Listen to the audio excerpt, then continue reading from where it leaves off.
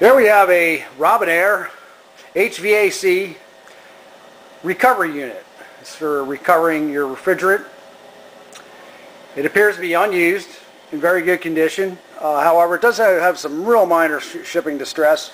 There's a little scratch right here on the handle, and these bezels on the dials, or the gauges here, they were popped off. They probably just need to be like glued back in, but they snap in and they stay in. They ain't going to go anywhere. It's up to you what you want to do with it. This unit includes these two hoses here.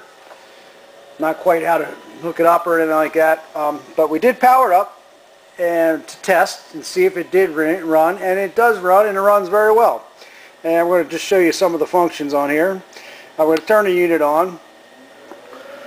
Okay, and then on the back there's a cooling fan, as you can see right there. That fired right up.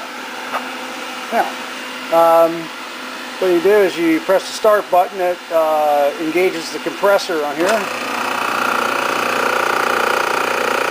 Now, if I switch this over to close and purge, it'll shut off because it has high pressure. Okay. Open it up, just let some of the air out. Okay, we'll fire it back up. Put some liquid setting for the input here.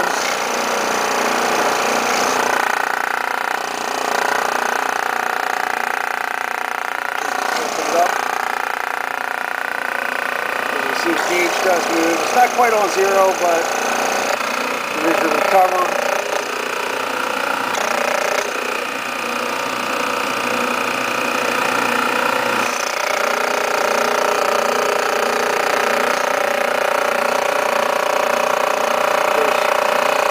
Cover mode, the out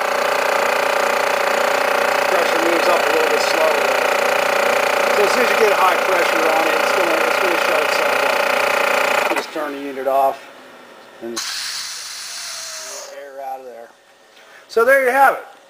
Robinair HVAC refrigerant recovery unit. And we thank you for looking at our product.